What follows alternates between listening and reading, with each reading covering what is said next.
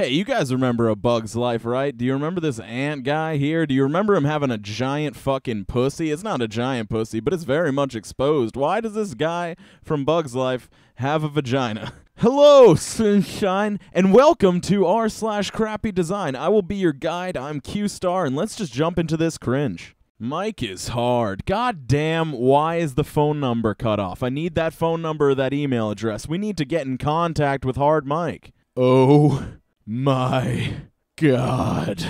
This reminds me of one of those pictures incels would show you and be like, look at this 0 out of 10. How are they ever going to get a relationship? Black pill. I disagree that this is a crappy design. I think this is a beautiful design. You can turn a normal, boring advertisement into a legitimately horrific image just by opening a window. I like that. You're 16, and soon you'll be a licensed driver. First rules of driving. Always have your eyes closed. Always have your hands in the air and a cell phone in your hand. Sparkly red vehicle is optional. Avalon flooring. Inspired home design starts here. Fuck. I guess this is supposed to be a child jumping, but it does not look like that. I guess Avalon flooring is the perfect floors to collapse onto when you see your child hanging from the ceiling as like an 8-year-old girl. I don't know. That's really fucking dark, but fuck, this is a really weird ad. Now that's what I call a serious design fail.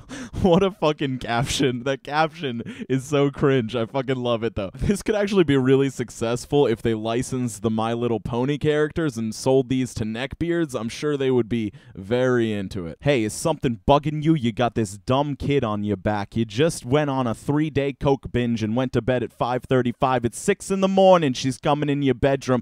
Eliminate him. Call today. 1-800. Get the fuck out, you dumb pink shirt asshole. Sorry, that got kind of dark, but it is. It's Eliminate 'em Pest Control Services. Maybe the child is coming to the father for help because she's like, Dad, there's cockroaches all over the house. Stop spending all of our money on cocaine. Please, call the exterminator. We need help. We need to live like normal human beings. This is one of the most confusing images I've ever seen in my life. Save your finger. Your child holding to walk in your finger. What the fuck? Okay, let's try and break this down. I really don't know how this works. Is anybody reading this properly? Save your child, your finger holding your finger to walk. There's like no fucking arrangement where this makes any sense. And that graphic image, that looks photoshopped in. That might not be real. I don't know what the fuck is going on here. Okay, people said that delivery drivers might have issues with this neighborhood. I didn't see a problem at first, but then you zoom in and every street is Finbury Street. Finbury Street is not a street, but a network of streets. How the fuck would you find anything in this neighborhood? Hey, Tony, you remember that mural we put up on the building? Yeah, the one with the smiling mom and child. Yeah, it's cute, right? No, well, there's the girl, the small child. She's got a sideways metallic Chris Chan penis, and people feel uncomfortable opening the door. It's causing productivity issues around the office. All right, this one to me is a mix of oddly satisfying and crappy design because the automatic doors just are like triggering each other over again, so it goes on in a loop. I'm going to speed this up in post, but just watch this play out.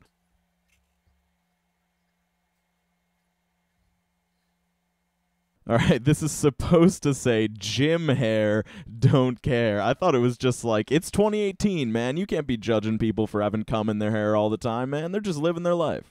Remember, kids, when it comes to cheerleading and teamwork, the first rule is always no one ugly allowed. If you can remember that, you will make it far in this world. This reminds me of the only high school basketball game I ever went to. I was in 7th grade, and I was on the travel basketball team, so we watched our town's high school team play another town's high school team, and I remember there being a chant. It was really fucking weird. Everybody started chanting, "You're all ugly, you're all ugly," at the other team's cheerleaders, and it was really sad because they kind of were all ugly. There were like 4 of them, and it's really weird when 4 strange-looking women try to pump up an entire crowd. It was a very hard thing to experience. My inner white knight wanted to go out on the court and stand with them in solidarity. Who the fuck thought glass bathroom stalls would be a good idea? My only guess, it says this was at a school, so I'm guessing it was like an art school or something like that, and they're like, we cannot hide the humanity. We must observe man at his most vulnerable, embarrassed, and primal. Genuinely, this is kind of art. I mean, if you look at it, it looks like it could totally be hung up in a museum somewhere. This was posted on r/crappydesign, and I don't really get it. This is aesthetic as fuck for me. I think this is cool. It's just, I mean, it is a crappy design because it's like, why the fuck would they build that? But that's what's intriguing about it to me. The title on this said, "This gives me a stroke," and it's fucking true. May Stroke is Awareness National Month. How fucking confusing could you possibly be? This is so uncomfortable. I'm so glad that I never have to use a fucking trifold poster again. Fuck school. Ugh, this upsets me. Lighting is important, and it needs to be symmetrical and in line with one another. Like, don't you take any pride in your work, electrician that did this? Don't you have any fucking dignity? I think they might have done it to avoid sprinklers or something like that, but work together with the water people. We need to all come together and make things look nice. Don't do this. You got a lube job that you need completed? Go with Super Penetrant.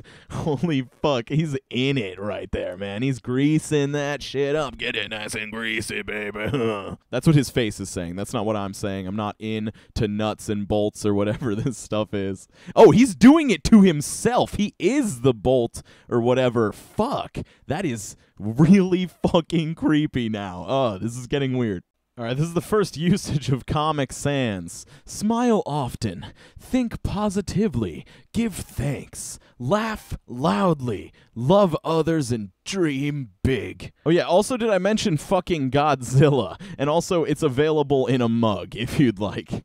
All right, this one is not at all in r/crappydesign. This is from r/blunderyears, and that's an entire subreddit dedicated to the time in our lives where we thought that this is the coolest thing we could be doing. We were making decisions about what was stylish and what was cool, and we were committing to them. I remember there was a time in my life where I would have killed to be able to match a Green Day shirt with a Green Day messenger bag. That would have been everything to me. I would have felt like the coolest person ever, but sadly I could not get the messenger bag. I had plenty of Green Day shirts, no messenger bag, so I cannot be as cool as this person. They said this was their first day of middle school, which is kind of funny to me. I had a really bad first day of like 3rd or 4th grade. I wore an emo shirt. It was a band The Used, if you've heard of them, and then like black shorts with this black shirt, and somebody called me out for being emo, and it like ruined my day. I was like battling with them, being like, it's not emo, it's like punk music or whatever I tried to fucking justify it as. It was emo. I still like emo stuff. So, but whatever. And let me know if you want me to cover r/blunderyears. It's been something that's kind of like been banging around my head for a while. I've also been thinking about